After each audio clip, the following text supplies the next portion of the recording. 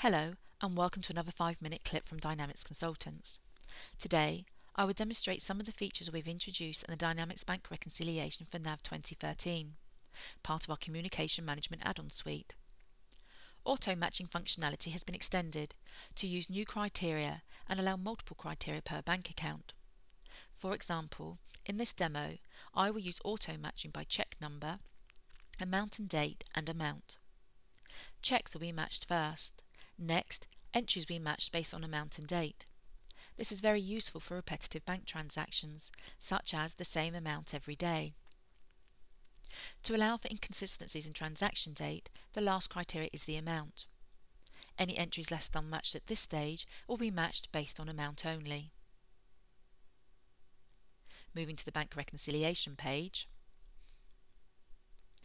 The page has a new layout. We make use of .NET technology, which allows for advanced sorting and filtering on both bank statement and NAV entries. Entries can be grouped by multiple columns, making it easier to visualize and find data.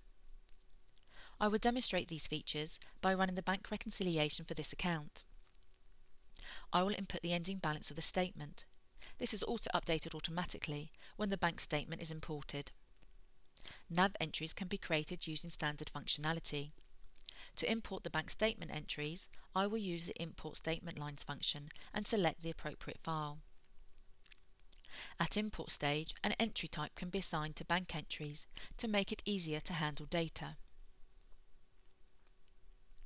Entries can be sorted by any column, for example by statement amount or transaction date.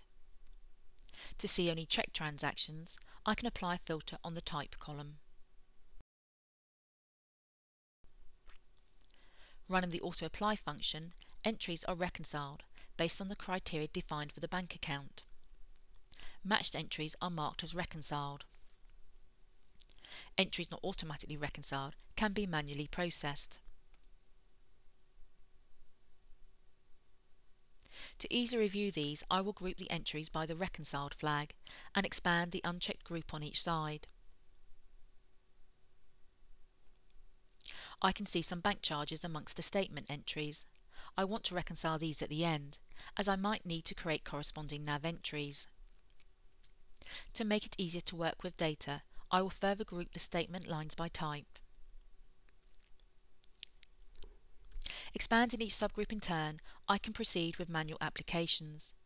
If 2 or more invoices were paid in a single bank transaction, you can select the NAV entries and the corresponding bank statement entry. Conversely, if an invoice was paid in 2 parts, select the bank statement lines and the corresponding NAV entry. NAV entries are all reconciled. Now, the only statement entries left to reconcile are the bank charges and interests. There are no corresponding NAV entries, therefore they need to be created. I will transfer these to the general journal. Journal lines are created. At the same time, corresponding NAV reconciliation entries are created.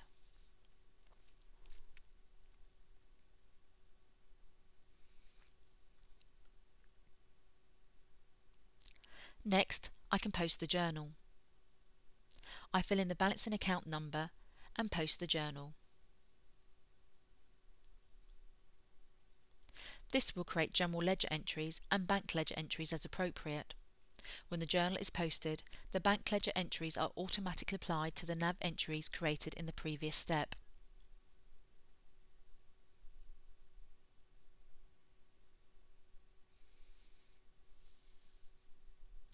All entries are now reconciled.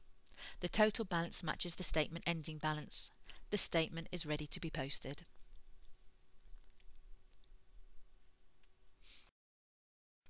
Thank you for your time.